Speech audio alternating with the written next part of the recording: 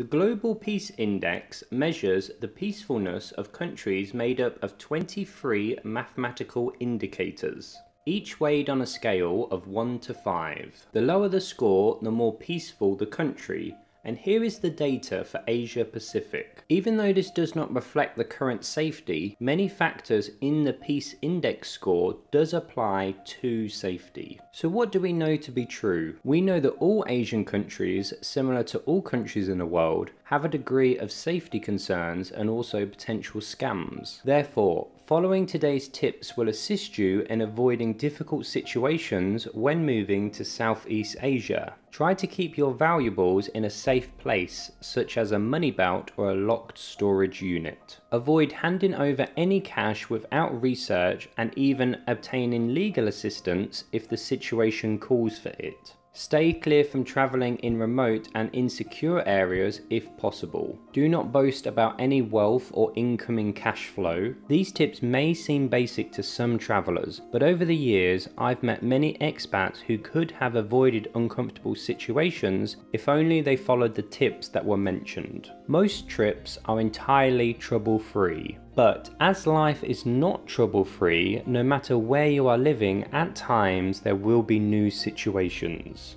Expats are more likely to experience scams. Even though these scams are dressed differently, they all have a fundamental goal, and this fundamental goal is a financial one. So, here is the 3-step process that I teach to avoid scams while living in Asia. Step 1. Independent research. Social proofing is a strong influencer. Therefore, many scams use fake and misleading social proofing to gain victims' trust. For example, with the right technology and a few days, you could create a website with hundreds of different reviews and appear legitimate. Thus, external and independent research is essential. Step 2. Gain legal and/or professional guidance. For example, if you are purchasing a condominium, it's essential to get in contact with a legal professional. It's always wise to find your own professional rather than the professional that the business is offering. Step 3.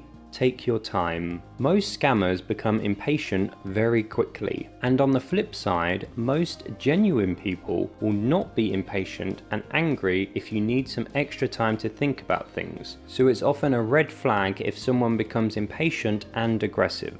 If you can follow the local laws and apply these tips and tricks we talked about today, you will likely have no issues whatsoever. I've added some further resources into the description for those who are looking for some additional reading.